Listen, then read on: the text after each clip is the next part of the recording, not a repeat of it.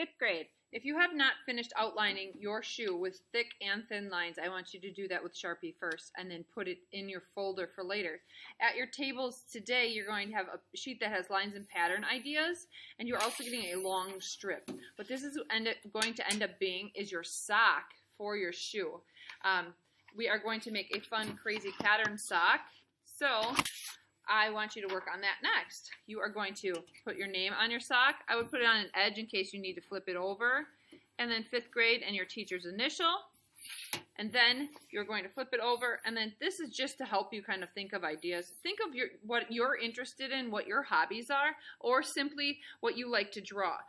So in different sections on your sock, I want you to start thinking about the coolest, most decorative socks you could have. If you're really into logos and things like that, or sports, you can do your number, you can do soccer balls, you can do whatever you'd like. I just want it to be thought out and well drawn. You can think about all of your skills from your Zentangle and do kind of the same kind of thing, or just repeat patterns over and over again. We're going to be learning different watercolor techniques with this, so we are going to be painting our sock. I just want you to go through and thoughtfully design some sort of wonderful type of sock. And then after it's done,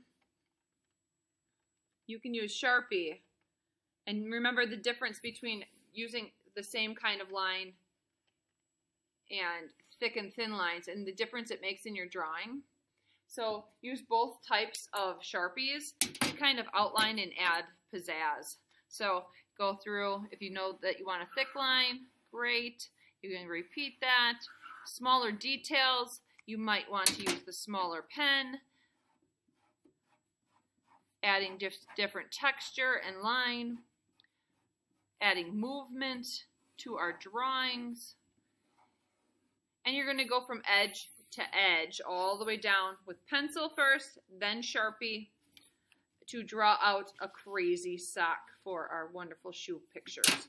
Remember, you can refer to this or it can come straight out of your own imagination. All right, get working on those socks. Thanks for listening.